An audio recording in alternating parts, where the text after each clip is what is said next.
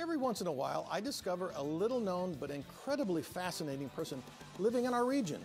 Today's show has one of these finds. Stay with us and find out who next on Lakeshore Focus. Programming is supported by NIPSCO. Today's young minds are constantly reimagining what our world will be like tomorrow. That's why NIPSCO is upgrading its infrastructure now, so we're ready for whatever comes next. More information at nipsco.com/future.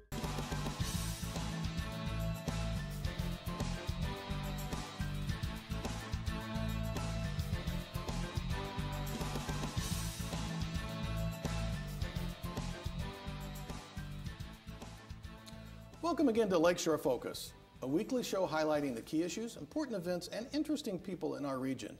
I'm Keith Kirkpatrick. I'm going to start this program with a quiz. What do a laser, submarine detection, the atomic clock, and GPS have in common? The answer is our guest today. Please meet Alan Berman, the former director of the Naval Research Laboratory and former advisor to the National Security Council, as we learn about his truly interesting life. So, glad to have you on the show. Thank you, sir. Took a little talking to get you on, though, didn't it? It did. So, why were you so reluctant to really want to do this? Well, I'm a historic artifact by contemporary standards. I left the laboratory 35 years ago, roughly, and since then, I've done many things, but it's ancient history, and at the age of 90, I tend to be living very quietly and peacefully all alone. How long were you the director of the Naval Research Laboratory? It was about 15 years. Okay, and that's the biggest research laboratory for the government? For the Department of Defense, yes. Okay, that's the biggest Department of Defense one. Yes. How many people work there? At the time, there were about 5,000. We had about 1,150 PhD types, about 2,500 engineers, and the rest were technicians and support staff. The group is smaller today. That's got to be a rough group to kind of guide, isn't it? That many educated people? Well, they are people that know what they're doing, presumably, or they wouldn't be there. And they are people that are striving to accomplish their goals.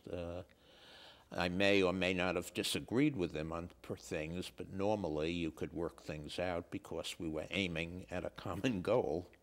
So I'm going to back up on your history a little bit. I think you were in the Navy, and then you started doing research in 1946 or something like that? No. I was in World War II as a kid. I was at the age of 18. I was drafted in the Army. And when I got out of the Army at 20, I started graduate school in physics at Columbia University. The graduate school was just one of the more heady and experiences I've ever had. Of the faculty, postdocs, and graduate students, there were 18 of us that eventually got Nobel Prizes. I didn't. I was the class failure. One of my classmates, Harold Brown, became Secretary of Defense. Bob Frosch was head of NASA. And Frank Press was the science advisor for President Carter. After I got my doctorate, I worked for the Navy for 15 years at Columbia before going to being selected to be director of the research at NRL. So I teased our audience with something about the atomic clock, and I think this was one of your first projects. Was that during grad school? Yes.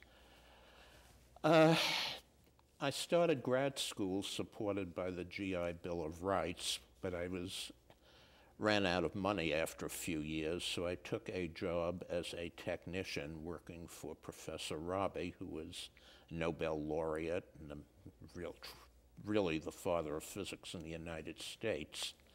And one day when I was covered with grease and working and rather disreputable looking, back tied over, I looked up, and there into the laboratory came Dwight Eisenhower, the dean, the provost of the university, and Professor Rabi.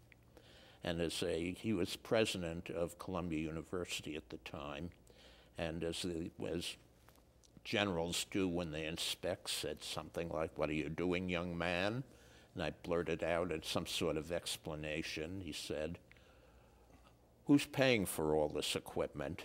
And I said, "I don't know, sir. I think the Navy." And he said, "What, the Navy paying for this? What possible military use is there?" My professor said, "There's no use, this is pure research," and went out. It's amazing how wrong both of them were. Today, every military operation is essentially keyed by time standards, things like GPS, digital communication, data transfer. And this was the atomic clock you were working Yes, on, right? that was the very first one. Was that your invention, or were you just like kind of Oh, following no, a no. design? I was a technician. I was okay. a 23-year-old kid working for my boss, who was the Nobel laureate. The device is actually in the Smithsonian now. Wow. So you told me a similar story about GPS and when you were there, about the bombings in Vietnam. And could you share that story a little bit? Oh, yeah. I came to NRL in about 1967, and it was the height of the Vietnam War, and as everyone knows, it was going very, very badly. I was called in one day by the Deputy Secretary of Defense for Research and Engineering, along with some others, and he said, "Look, we have dropped more bombs on Vietnam than we did on Western Europe in World War II. Most of them not only hit a military objective, but ended up hitting innocent civilians, which is both wrong and not helping the United States one bit." And we analyzed the problems. One of the problems was the planes didn't know where they were, and 2, they didn't know where the target was, and 3, they had no way of guiding a dumb bomb to a target whose location they didn't know from a plane whose location they didn't know. So I was assigned the problem, or NRL was assigned the problem, of locating things on the planet. And I went back to NRL, called in people who knew about the atomic clocks of 1967, which are very different than mine of 52 or 48. People that knew how to build satellites, people that could handle the communication. And that was the birth of GPS. Now, it's obviously improved vastly since then, to the point that you have it in the little gadget you hold in your pocket. And it knows where you are. It knows where you are, etc. Okay. So part of that, too, so that was the GPS system that kind of came up.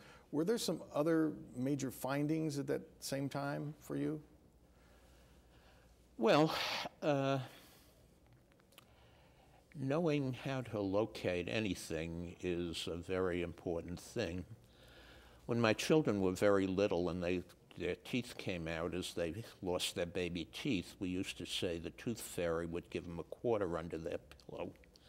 I remember once one of my children triumphantly ran out of the house as he saw me coming home and dropped the tooth in the grass. I had to recover it, but trying to find a tooth, an infant's tooth, in a square yard of grass was about as difficult as finding a sunken submarine in a, say, 10-square-mile area would you know. It is amazing how difficult it is to find and locate things without proper instrumentation. Well, you talked about this GPS system, which means that you guys are heavily involved in launching and putting up a lot of satellites, then I take it? Yes. NRL, as a matter of fact, launched the first successful American satellite. I don't remember the number now or what it is, but by the time I had left, we had launched 46 of them of all sorts, including those that were the precursors for GPS, plus satellites that were surveillance satellites, communication satellites. The first satellite communication systems were made by NRL. So a lot of what you were working on was detection and identification, and I think also you were involved with some sort of submarine detection since you were with the Navy. I assume they were wanting to figure out where submarines were also under the water. That was a very high priority subject for them. When I left graduate school, I took what I thought was a summer job before I was going to get an academic position in a laboratory that was funded by the Navy with the intent of improving detection systems so that the Navy could detect Soviet submarines at the time, which were a major concern. I stayed there 15 years, and the results of our research at that little laboratory resulted in a major operational submarine surveillance system that allowed the Navy to track pretty much all Soviet submarines. So this is all during the Cold War, particularly, This was right? during the Cold War era. So, And we did the research, and it was a huge system. It would probably, I don't know the total cost, but I would guess in modern money it'd be the cost of $3 to $5 billion, and probably had somewhere 10 to 50,000 people employed in it at any given time. wow. So during this time, you were also an advisor to the National Security Council, so you had some interaction with some of the presidents at the time. So interesting story about bumping into one of them, or being, maybe you got called on the carpet, I don't know, Well, for doing something wrong. when you're running a large organization with lots of programs going on, you're bound to make mistakes, or somebody with you, working with you, is bound to. The presidents of the United States were rather interesting that I met. Nixon, whenever I met him, was a rather surly and unpleasant type, and didn't seem to have patience to listen to anything. One of my difficulties was that I was a close friend of all of the president's science advisors, from Ed David, who worked for Nixon, through, let's say, Frank Press, who worked for, then Jay Keyworth, who finally worked for Reagan. The trouble was, occasionally I'd get called up at night at dinner table by one of the president's science advisor, and it said, "The president would like you too." And suddenly I was off on a long and difficult study about something or other. Now, is this during social times at activities in D.C.? Is this during the party? Well, no, this is occasionally at home at Okay. in other words, most satellite business in D.C., other than the formal business, was done in what was called the cocktail party circuit. That is, if somebody in the British embassy wanted to visit somebody at NRL, they had to send a request through their ambassador to the American State Department, who would send it down this director, Like an undersecretary? Secretary of Defense, then the Underdeputary, and eventually it would come to me. It was a 7-layer process, and if, God forbid, somebody had filled out a form for request improperly, nothing would ever happen. So what people tended to do was have parties and invite you over. Eventually, I became fairly socially friendly with people from foreign embassies, and Japanese, Israeli, Italian, English, Canadian, Who was the most Australian. interesting person? You probably met so many interesting people, but just one that pops in your head. A couple of people that were just it was kind of fascinating to meet them. Well, at one of these parties, I met Golda Meir, which is the Israeli prime minister. She was a pretty impressive woman. There were various senior English scientists, engineers, and politicians that come to mind that were also fascinating to work with and meet. I was invited to spend a year working in England before in the early 1950s. In fact, my oldest daughter was born while I was working in a laboratory in Great Britain. Wow. So we mentioned several things in the opening of the show. One was also had some involvement with the development of the laser. Yes, indeed, I did. The development of the laser was fascinating. It happened in 3 places. One in Russia, where a man named Prokhorov, and colleague Bazov invented it. And 2, it was invented in 2 independently in 2 contiguous rooms on the 9th floor of Pupin Hall at Columbia University. In other words, in room 907, Professor Towns and his brother-in-law worked together. And in the room that I was in, 905, I was doing my thesis, and my laboratory assistant, a man named Gordon Gould, also invented the laser. How does that and there happen? There was an 8-inch wall between the 2 of us, but the 2 groups never. Art Schorlow was a very good friend of mine, as was Towns, and so was Gordon Gould. Gould's invention of the laser came about as a follow-up from my PhD thesis. I had worked on a certain atomic state in an oddball atom, thallium, and when it was time for me to go and him to start his thesis, they asked him to do something that was about 10 million times harder than what I did. So we sat down and said, how could you do it? And he said, well, the only thing you could do is get it more atoms in an excited state by enhanced radiation.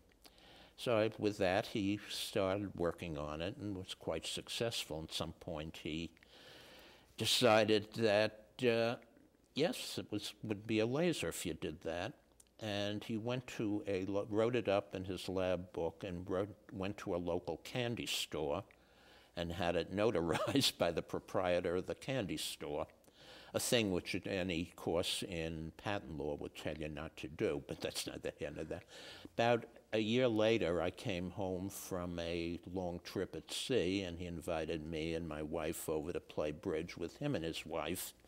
I asked him how his research was going, and he showed me his plans for the laser.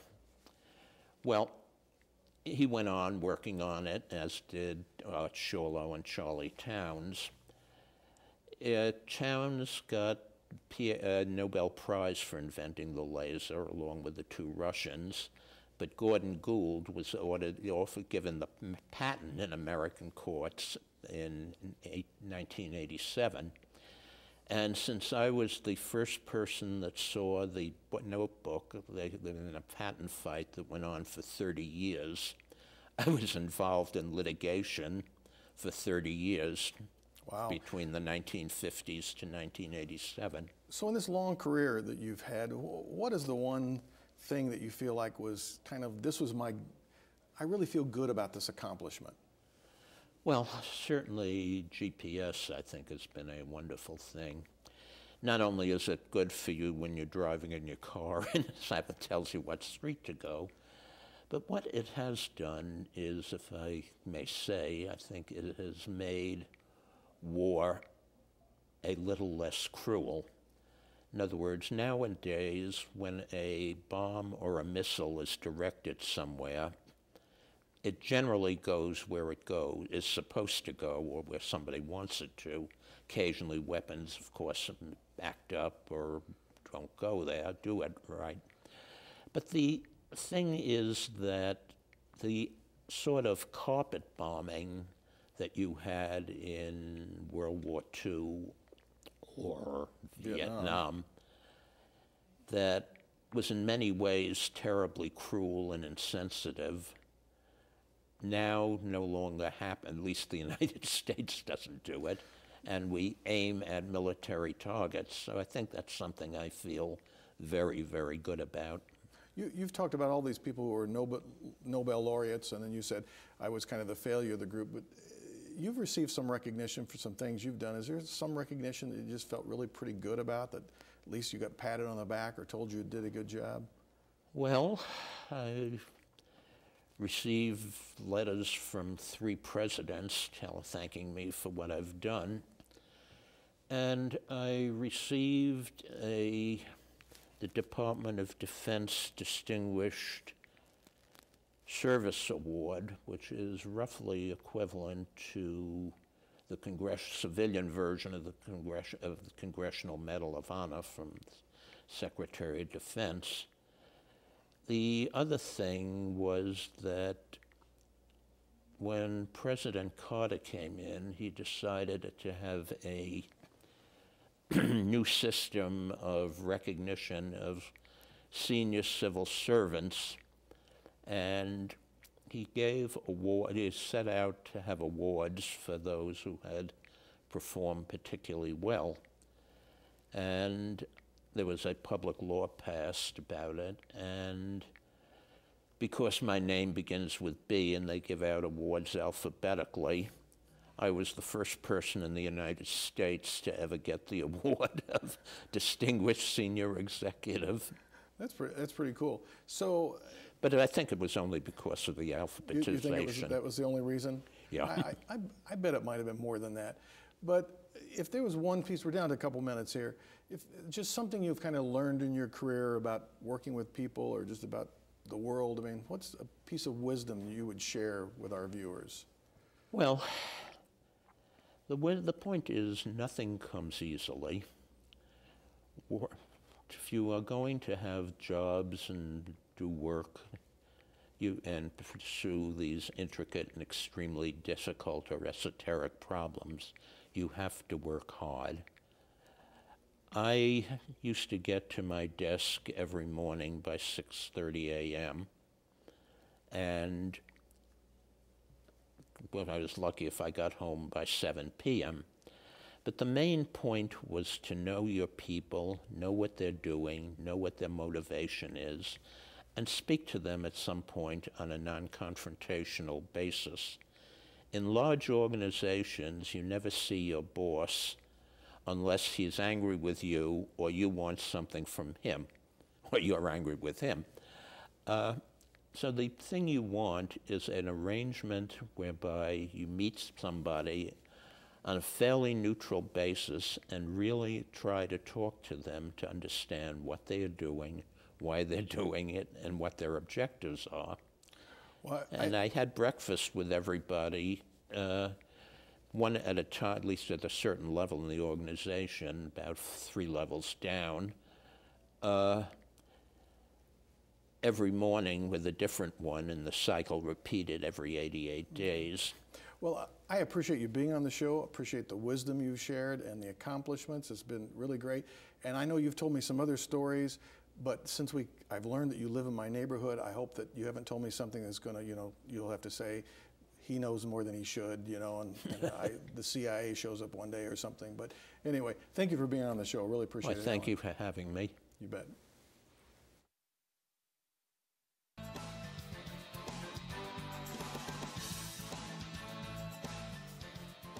My guest today reminded me that any great occurrence, whether a discovery, invention, or improvement, is the sum of the efforts made by many. You probably have to add to that equation the impact of time, place, and conditions. It's rather complex.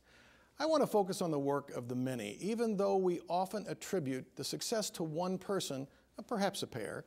So why does one person or a duo receive the credit when there were so many who worked behind the scenes to bring about the advancement?